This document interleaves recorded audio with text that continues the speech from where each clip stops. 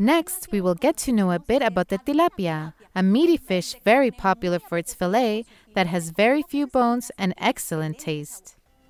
Tilapia is the generic name given to this specific group of fish of African origin.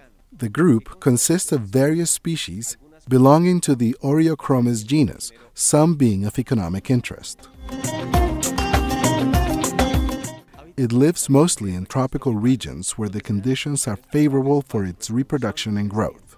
The species that stand out are the Nile tilapia, Oreochromis niloticus, blue tilapia, Oreochromis aureus, and Mozambique tilapia, Oreochromis mozambicus.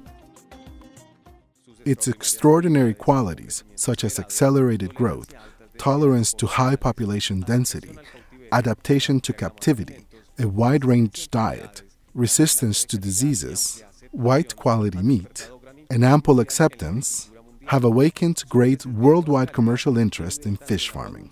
They are warm water fish that can live both in fresh water and salt water. They can even get used to waters with low oxygen.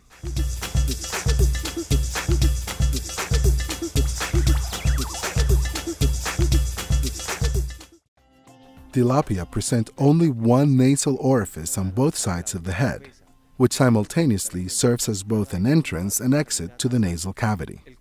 The body is generally compressed and disc-shaped. Rarely is it elongated. The mouth is protractile, generally wide, often surrounded by a thick set of lips. The jaws showcase conic-shaped teeth that are sometimes sharp. For their locomotion, they possess odd and even fins. The even pairs constitute the pectoral and the ventral fins, while the odd ones are made up of dorsal, caudal, and anal fins. The front part of the dorsal and anal fins is short, made up of several bones. The lower part has gentle radii, giving the dorsal fin a crest shape. The caudal fin is round, incomplete, and rarely cut. Like in all fish, this fin helps maintain the balance of the body during swimming and diving. The tilapia is a very strong fish since it can reproduce at an early age and at a small size. The ideal temperature of the water for reproduction should be of 20 degrees to 25 degrees Celsius. They reach sexual maturity at around 2 to 3 months, but in subtropical waters, the temperature can vary between 20 and 23 degrees. Light affects reproduction. The increase or diminishment of light by 8 hours could complicate it.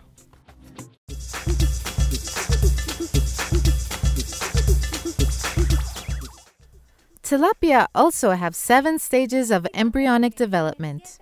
Spawning is the completion of the 4th stage.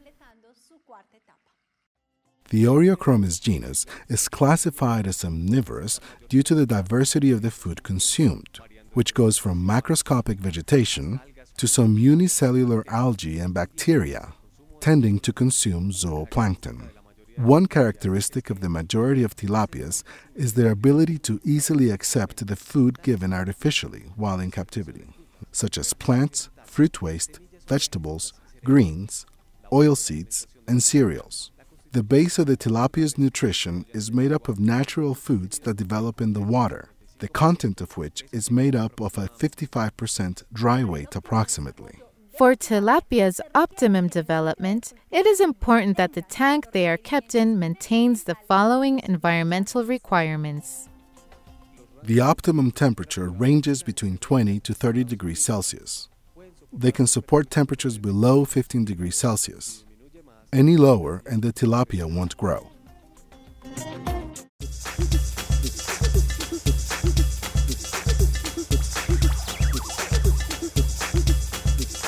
When it comes to oxygen in the water, tilapia are capable of withstanding low concentrations, approximately 1 milligram per liter.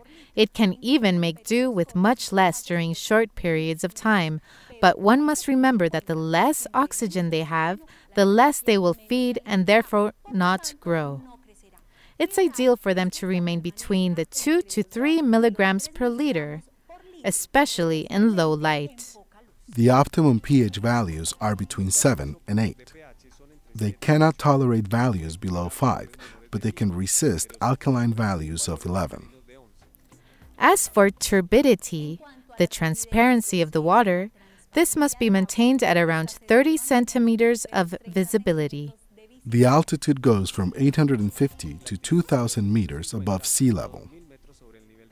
Solar radiation influences considerably the photosynthesis process of aquatic plants, giving way to the primary production, which is the quantity of plants formed at any given time.